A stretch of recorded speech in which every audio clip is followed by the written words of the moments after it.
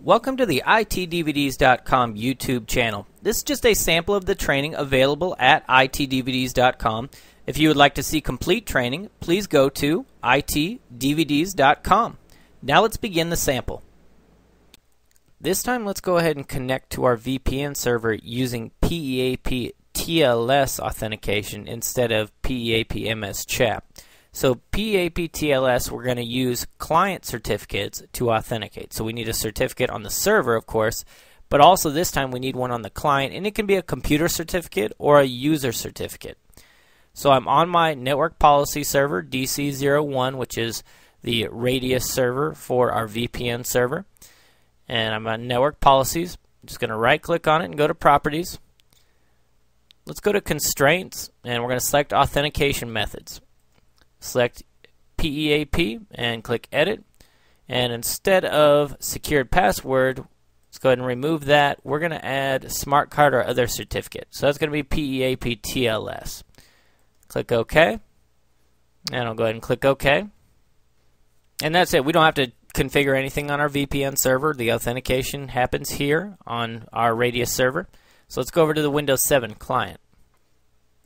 We've already got the VPN connection that we configured in the last movie, so we just need to make a quick adjustment to that. So I'm going to right click on it and go to properties. Let's go to the security tab, and under PEAP here we're going to go to properties, change this from secured password to smart card or other certificate, and click OK. Click OK again, and that's it. So now we can go ahead and connect with PEAP-TLS. Now real quickly before I do that, if we'd like to see the certificates on this particular machine, just type in MMC, go to File, Add Remove Snap-in, Certificates, I'll add the user, and also add the computer account so we can see them both. Now we don't necessarily need both, the user and the computer, it's just we need one so one can authenticate. And of course, whatever group we have in our network policy defines who can log in or who can VPN in. So if the computer account's in that group, then the computer can authenticate. If the user's in that group, then the user can authenticate. And of course, if the computer can authenticate, then any user that can log in to the computer can VPN in. If the user can authenticate, then only that user can authenticate. So if other people logged into this particular computer, they couldn't necessarily VPN in unless they had access. So let's take a look at the user certificate real quick. There it is, administrator, and this happened via auto enrollment that we configured earlier. Now we can take a look at the computer certificate. And there it is. This computer's name is test. So the certificate is test.itdvds.local. Again, we configured this certificate earlier.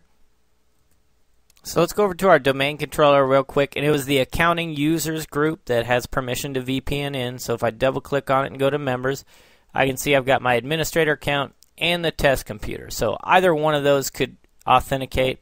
I'll go ahead and remove the computer, so that I'm going to be using my user certificate in order to authenticate.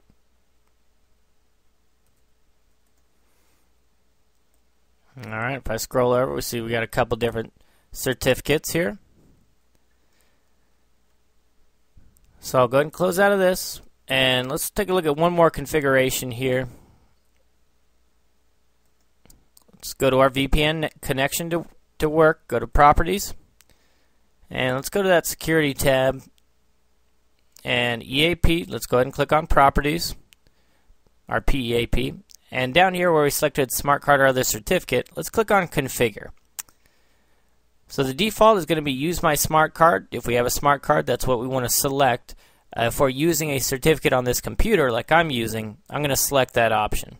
And we can use a simple certificate selection if we'd like, or uncheck this and pick a certificate. I'll just leave that checked.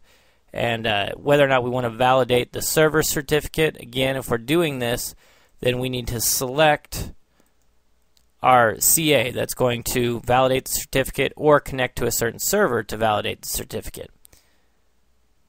And click OK. Click OK again.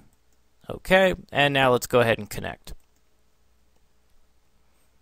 Select our VPN connection to work and click on Connect.